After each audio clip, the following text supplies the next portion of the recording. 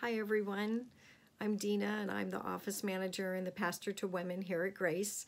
Today I wanted to share with you a verse that a few years ago I actually wrote out on a sticky note and put it up on my bookshelf here.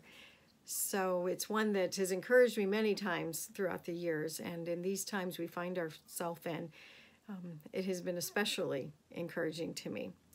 It's from Isaiah 41, it's verse 13, and it says this: "For I am the Lord your God, who takes hold of your right hand and says to you, 'Do not fear, I will help you.'"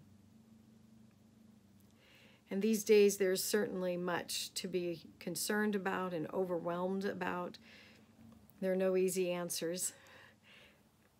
But this is not just a statement or a random comment that God made to us. This is a promise. This is the same God who is the same yesterday, today, and he will be tomorrow.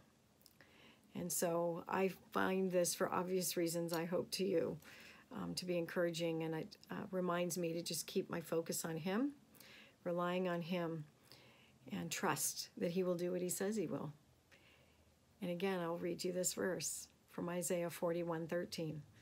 "For I am the Lord your God, who takes hold of your right hand and says to you, 'Do not fear, I will help you.'" Let's cling to that, and I hope you have a good day.